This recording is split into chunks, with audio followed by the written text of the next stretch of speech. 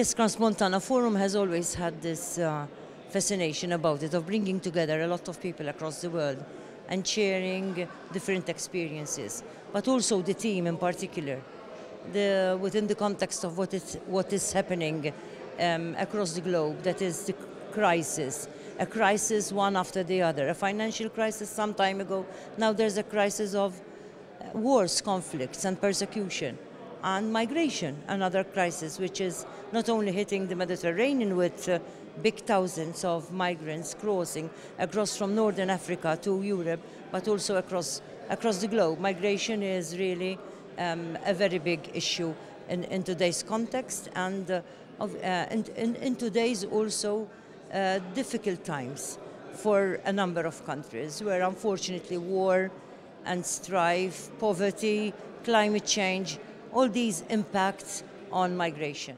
Migration is a very complex difficulty, challenge.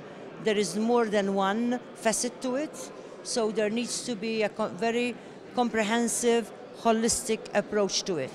Because a push factor for migrants could be war, could be persecution, could be a conflict, could be poverty, could be climate change.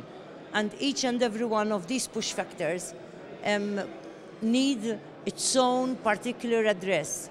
So there has to be, and it has to be an international community commitment.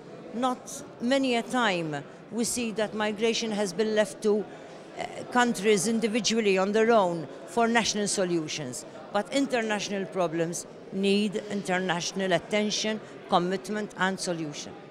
Transmontana Forum provides this conversation, a very diverse conversation due to the fact of there are so many participants across the globe, but also the very interesting themes that have been chosen for such dialogue. Thank you.